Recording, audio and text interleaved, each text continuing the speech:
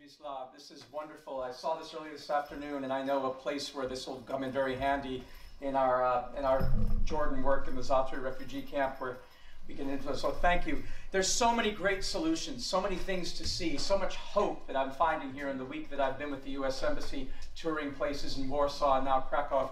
And the one that I'd like to speak to you about is a complement to so many of the others that you've been talking about and we've been seeing. And in Paul Hawken's great compendium, Drawdown, the most comprehensive plan ever proposed to reverse global warming, which I'm tasked with doing as the director of the Climate Uncertainty Mitigation and Adaptation Program at the University of South Florida in Tampa, in a place where we were disallowed to use the word climate change for a while. We have the 100 most sustainable solutions to reverse global warming based on meticulous research by leading scientists and policymakers around the world. And of the 100, ranked number 30 is the commercial large-scale application of the research I do with my students and with the startups that I work with, methane digesters that turn food waste in the urban environment into fuel and clean fuel and fertilizer. And then ranked 64 of 100 is my particular passion, small-scale home and community-scale biodigesters that turn the food waste that are generated by your homes, apartments, restaurants, cafeterias into that same clean fuel and fertilizer simply and cost-effectively. It's ranked 64, but I would argue to you that it should be ranked number 1. And I'll try to convince you of that by showing you a few things about it. Former President Bill Clinton totally gets it. And when he brought me up to New York last year to join the Clinton Global Initiative and to sign this commitment to action so that we could turn these effective technologies into solutions, particularly for the Zaatari refugee camp and other areas. My wife is a Palestinian Jordanian from the West Bank who's lived under the political problem of having her electricity and her water and heat cut off at odd moments and for long periods. We knew that we had to find solutions. President Clinton put his arm around my shoulder before we took this picture and he said, "Now, Thomas, you and I know that there's treasure in that there trash. Now let's do this. Let's do this." And I'm embarrassed to say that I had memorized the Polish equivalent, but one of you can shout it out.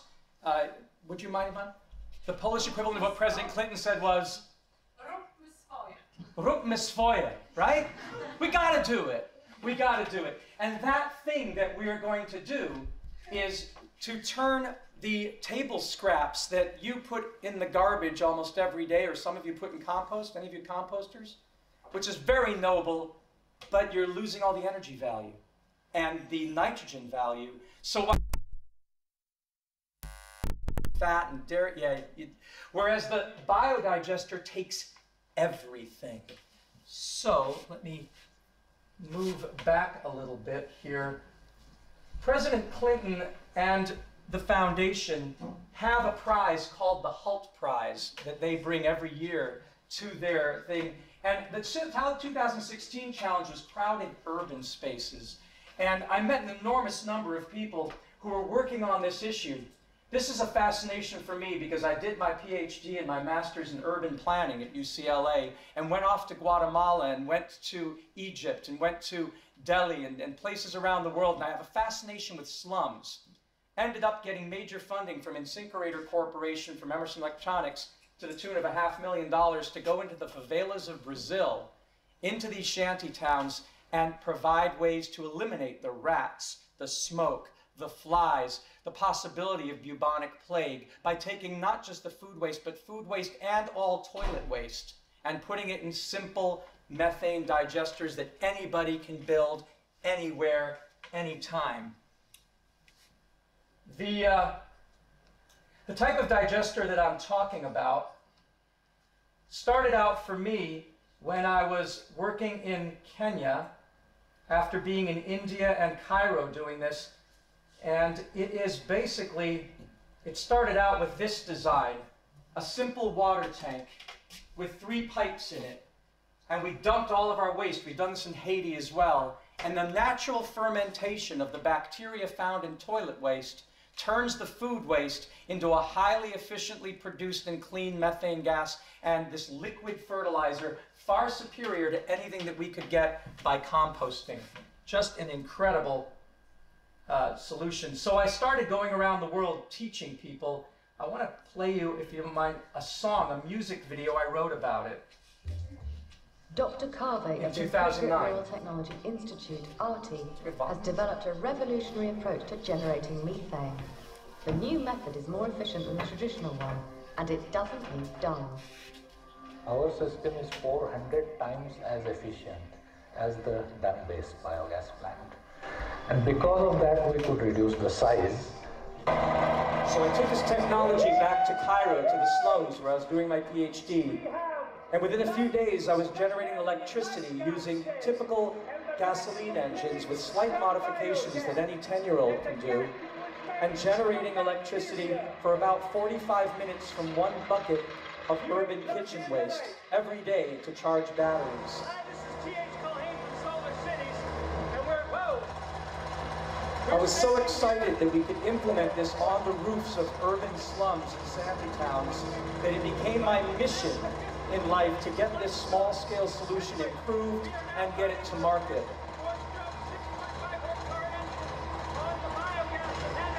No soot, no smoke, no danger, non-explosive. That is a solution that makes compost pale by comparison, yet I still love compost. Yeah, that's true. The Egyptian man go, yeah, that's true. It's his garbage. Thank you for Solar Cities. I'm T.H. Culhane with our first. So I wrote a song about it that I'd like to sing for you since I'm on the karaoke Of the stage. Zabaleen community in Cairo, Egypt. And this is our biodigester. The improvement was using local international bulk containers that you can find in any country, anywhere in the world in the aftermarket for less than $100 and plumb them with local plumbing supplies. That's right. And that gas is going to be under pressure. Making biogas is a gas. It's the same gas as the gas we pass. Making biogas is a gas. It's the same gas as the gas we pass. When you see trash piled in the middle of a third world country street, or you hear the food for fuel debate, you wonder how it leaves. Would we really save much energy if we all gave up meat? Do we really need those nukes, or is that just the drum they beat? Must be some other way. Is there another way? You bet your ass. And it's a gas. Come on, you all did that as kids. And it's a blast. It's biogas. Yeah, biogas, that's right. Sorry, we lived through the age of stupid. The US was king of fools, studying blatant propaganda that we needed fossil fuels. Though we've always had bacteria and other microbes too, making methane gas and alcohol and other biofuels since Henry Ford. And way before. There's been no need to go to war. There is an answer to please Al Gore. We can't afford to just ignore the simple fact of biogas. That's all it is. And I built one in my home in Cairo when I lived in the slums with my wife, and then in Germany on a porch. From microbes, from garbage recycled, from thermophils, mesophils, cycrophils too. This is the only true natural gas. The other is still fossil fuel. Fossil fool. Don't be fooled. It's time we switch to biogas. Without the smoke. The Germans are doing it all over.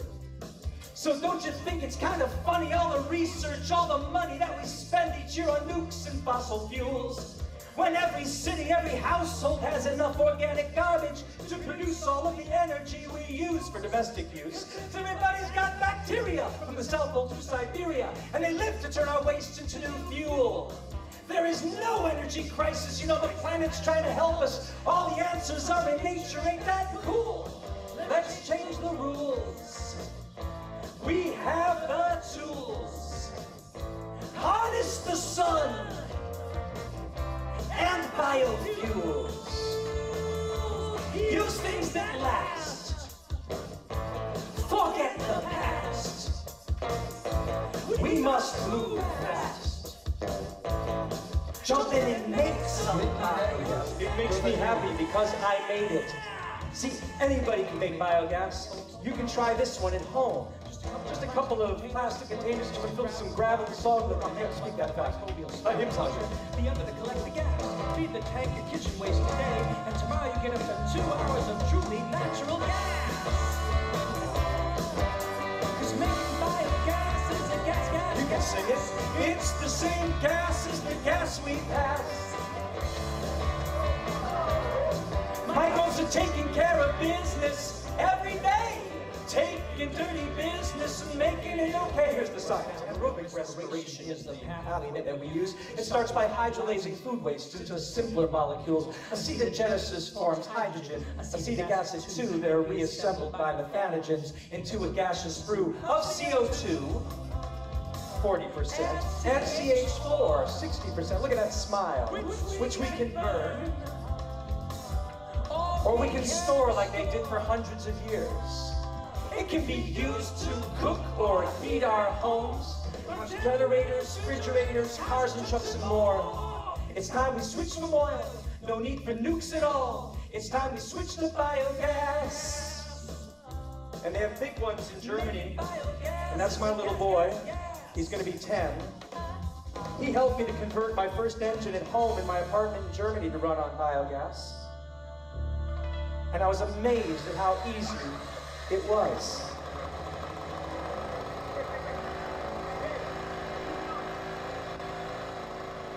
Let there be light. Now that's not something that you generally think.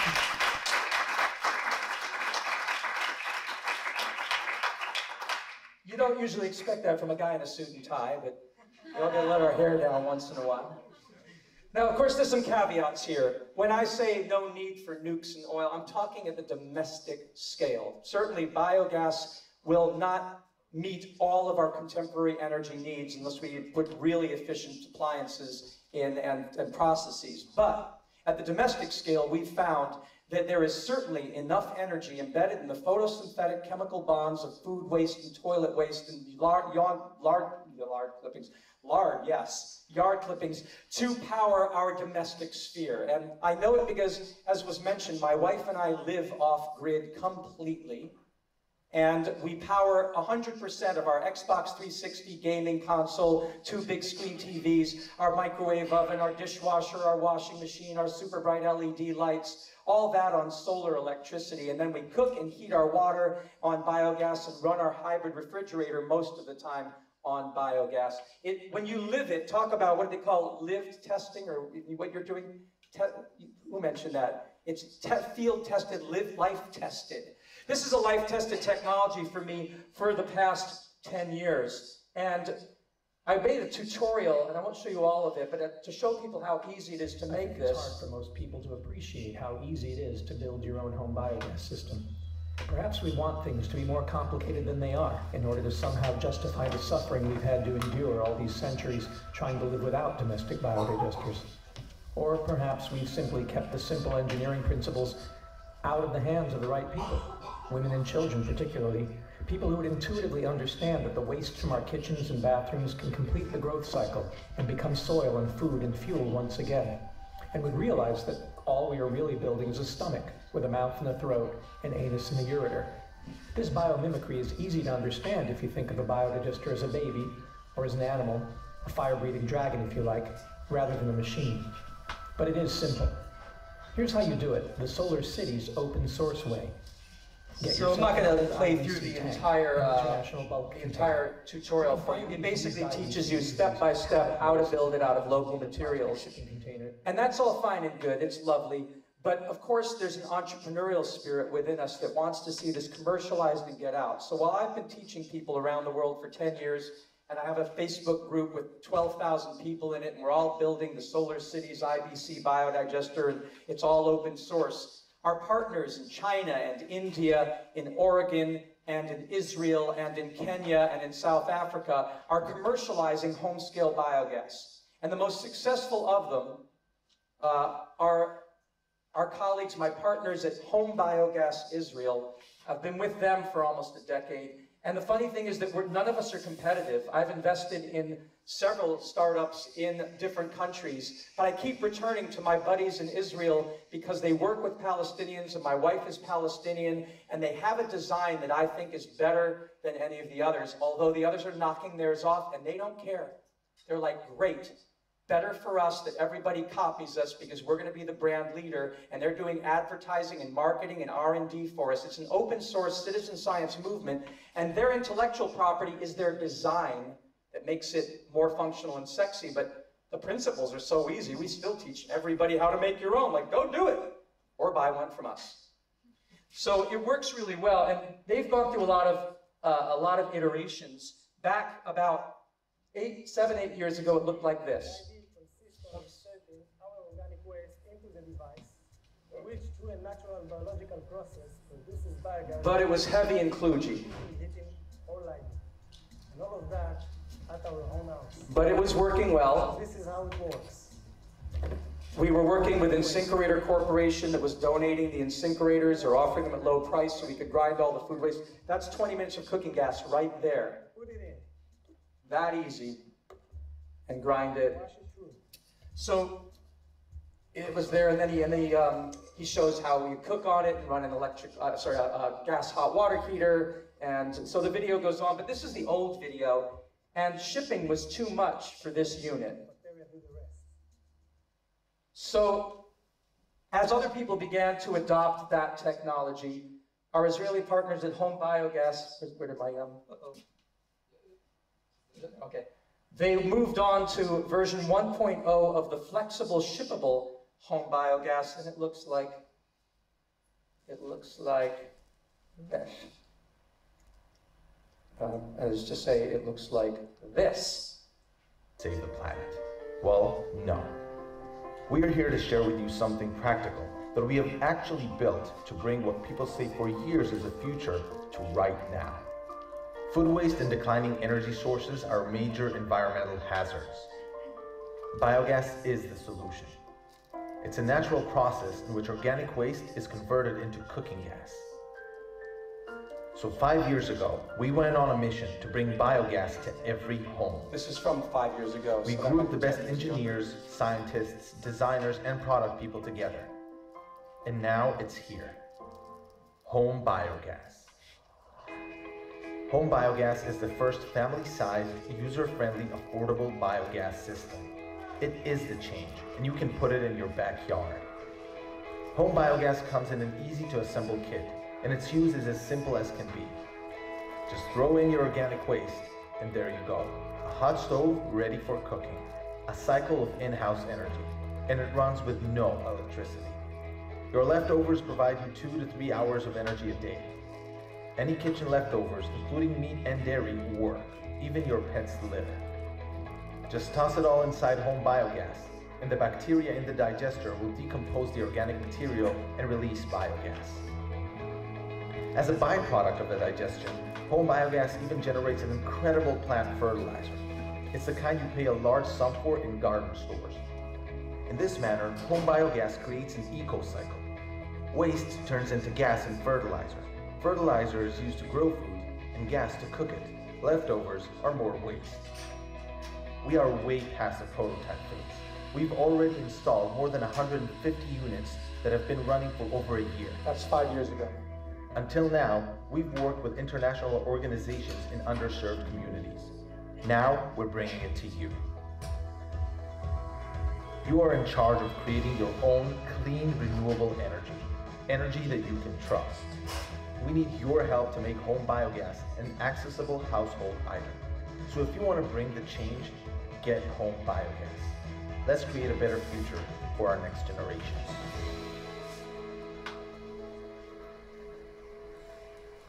So things have been going very, very well with home biogas. And as our Indian colleagues and Chinese colleagues begin to replicate the designs, home biogas has moved on. And I think it's this one, no, it's this one here. We've got a version 2.0 that's coming out this summer.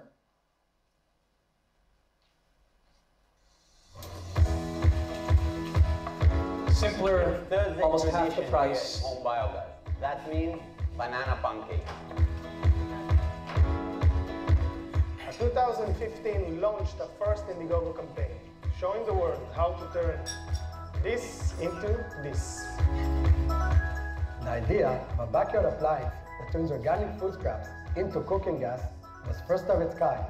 We were so excited to see all these people from all over the world in Pennsylvania there, and my mom and my wife there First in campaign New York. enabled us to get home biogas to the heart of remote communities in need. We're in People Uganda, who we're in have the been cooking Dominican over Republic, firewood we're in suddenly had Haiti. clean, free energy. It was a huge step in fulfilling our vision. We're in Florida. The amazing support inspired us to think forward.